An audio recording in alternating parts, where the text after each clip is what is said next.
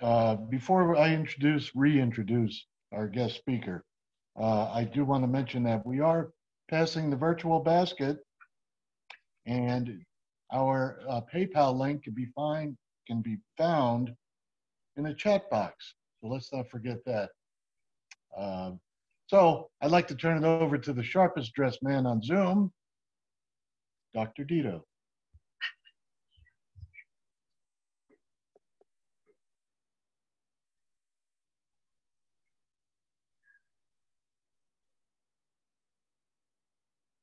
Can't hear him.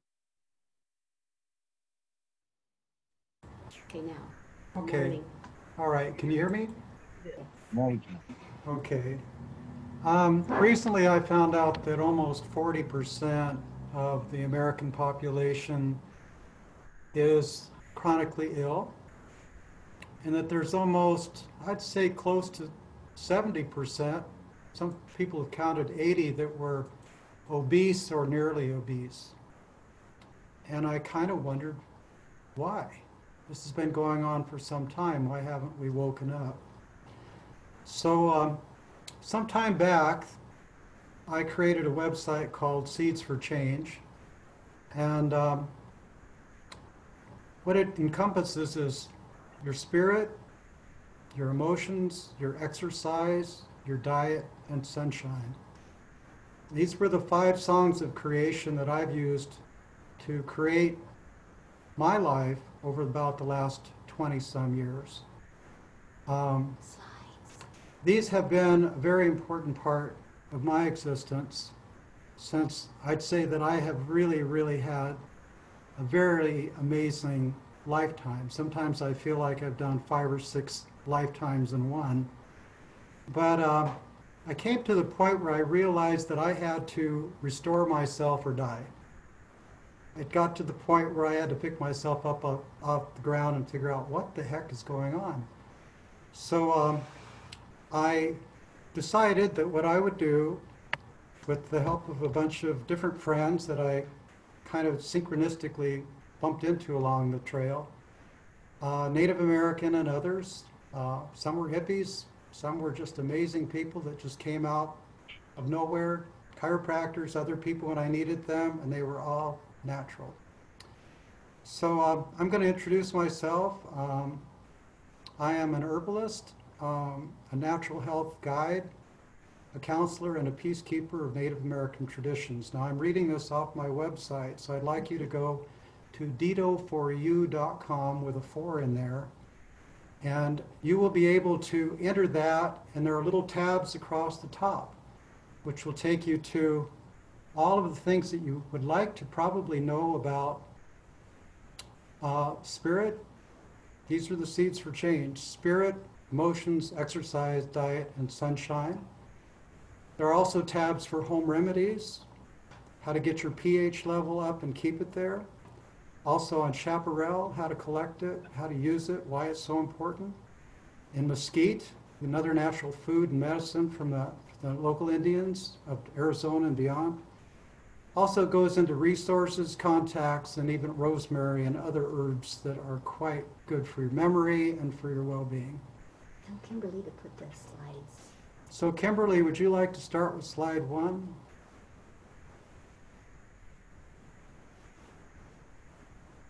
Okay. Okay, and I'm also a graduate of Civil Mind Control and Hannah Kroger's Help One Another Natural Diet and Medicines curriculum. I'm also an ongoing student of Subtle Earth Energies and Cosmic Forces of the Sensar Learning Center in Sedona, and I'm currently residing in Jerome and in Cottonwood with Coquita.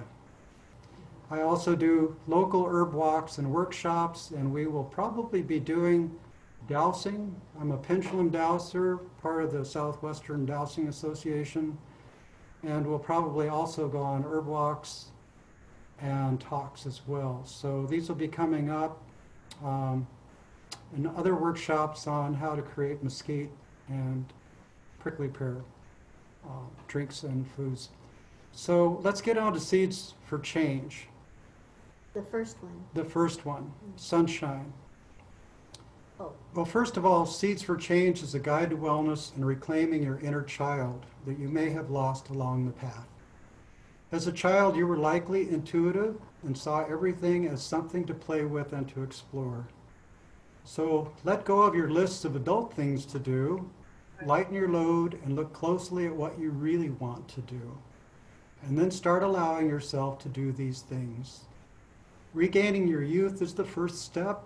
That includes reversing your degrading body, releasing your fears, and changing your dreams.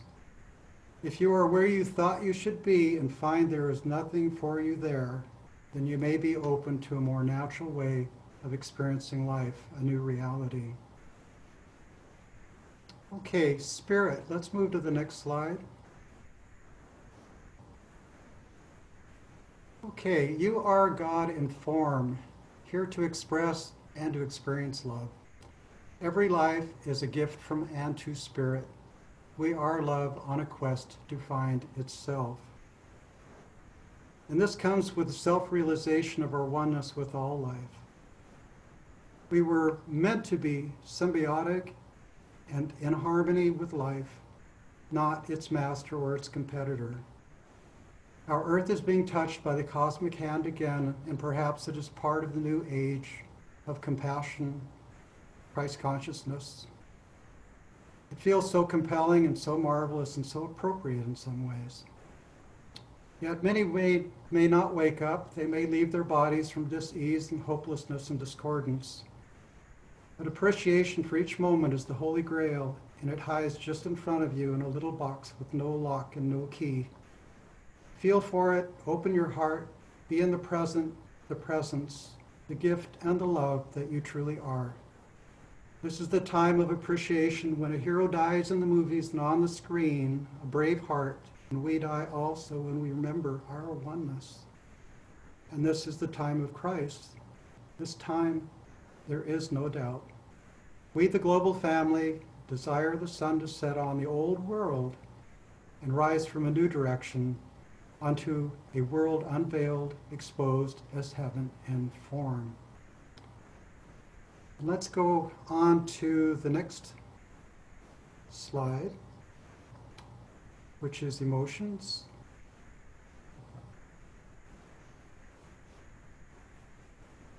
Okay. When I was first introduced to Dr. Mercero's work, I was amazed. Emoto. That is a water crystal that came from a lake in Japan that a group of people had intended love and compassion and appreciation. And this was a water crystal that formed from that. And you've seen his other water crystals have shown from pain and other such emotions have been horribly deformed. So the water that is in your body actually carries your emotion. That's why it's important to drink water. Alkaline water is much more better than anything else. So your emotions are your creative drive and your power to deeply appreciate being alive. Come only from love or not at all. So if you spend your emotional energy complaining, you will attract more things to complain about. And on the other hand, if you spend your emotional energy creating your happiest vision of the greatest version of your big self, you will shift your life experiences to those of love, inspiration, gratitude, joy, and wonder. And I call those the 5 songs of creation. And if you intend those each day, you'll have a much better life. This is the law of attraction, and it is verifiable reality, formed by how you look at life. You are what you think, and how you look at things will design the life that you get. Emotions are vibrational, with the lowest being guilt, resentment, insecurity, fear, and hate, to name a few. And these will eventually lead to physical dis-ease. So let go of negative emotions, and if need be, fake it until you make it, until you have reached the levels of love that you were designed to experience. And then you can re-experience radiant health that is available to all who hold high frequencies. allowing you to feel positive and good on a daily basis. And if you change the way you look at things, the things you look at will change. Remember that everything is a perception, either a drama or a comedy, and the energy you put into motion, or E plus motion, will create the reality that you perceive. Rearrange everything you do and say and all whom you interact with to embrace the positive, and your emotions will improve dramatically. Remember to speak clearly, positively, and with integrity, and aspire to speak only what is true for you. And ask each day that the universe provide that which is perfect and joyful for you. And be grateful for all the things coming your way as though it were already a reality, because on one level, it is. Be mindful that what you think today creates what you will experience tomorrow. So let's go on to the next slide, which is exercise. Exercise. Well, your engine, your body needs to be run and stretched and flexed to carry oxygen and fuels to 70 plus trillion cells, I think at the last count, and to move out the gunk and the sludge and the toxins. Well, I teach a Tibetan form of yoga called the Tibetan Five Rites. White Wolf has been able to do all of these rites in 6 to 8 minutes to music, which is pretty amazing for an 89-year-old lady. But I remember that most of my life I have disliked exercise, especially things like running and riding bicycles. But as I got older and spent more time as a river guide in the Grand Canyon, I learned that loading and unloading heavy food boxes from rafts over rocky beaches to camp was physically pretty demanding, and rowing for hours against harsh winds in the hot sun was really taking its toll. However, the boatmen that were doing yoga in the morning on the beach seemed better at avoiding their tight muscles and backaches and got much more done, no matter what their age. And I also noticed that they had more enthusiasm, and I wanted the same for myself. Well, while in Mexico, many years ago, probably close to 30 now, a friend spent a morning showing me a simple series of 5 yoga exercises developed and practiced in Tibet, and in short order promised to rejuvenate and actually reverse aging. I was really impressed with that. So it could be done in only 10 minutes a day.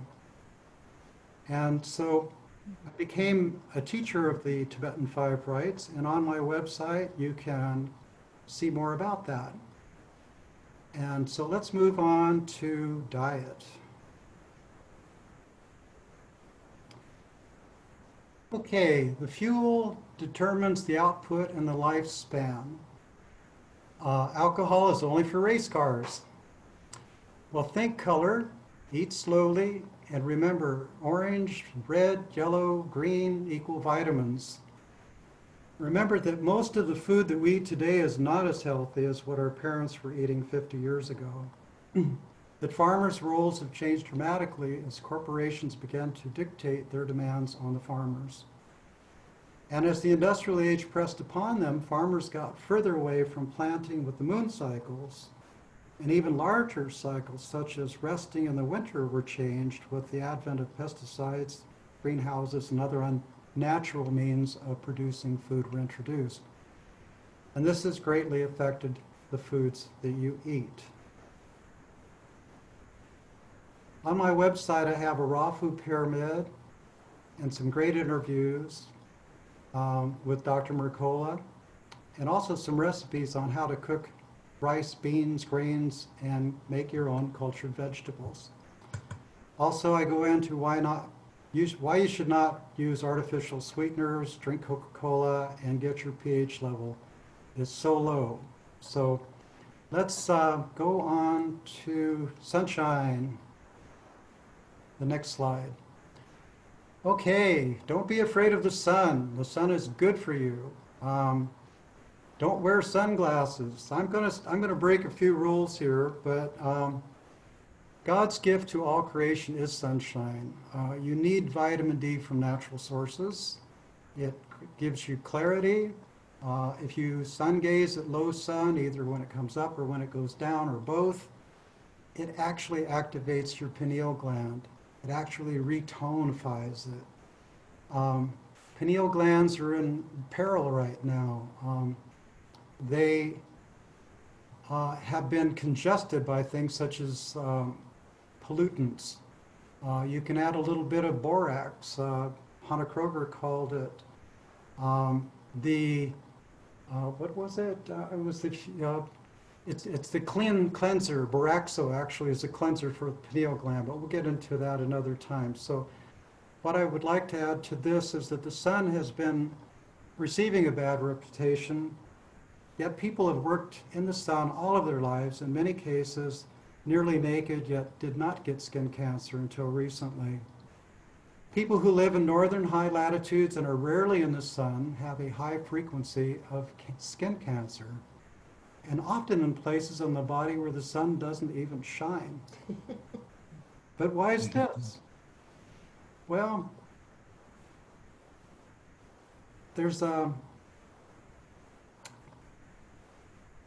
it's important to remember that what you need to do is remember too, this affects something called seasonal affective disorder. This is an area of concern for those suffering from depression and lethargy due to the lack of skin exposure to sunlight for long periods of time.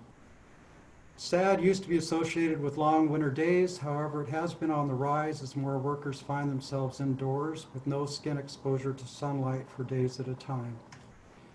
The body does not receive what it needs to create vitamin D when the sun exposure comes through windows. So if you're indoor as an office worker, consider rolling up your sleeves, your pant legs, and heading outside to bask in the sun during your lunch break. Okay, we are ready to go to grounding. Okay.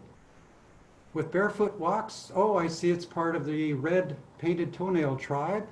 Good. Okay, I'm actually part of the multicolored painted toenail tribe. I believe in color therapy.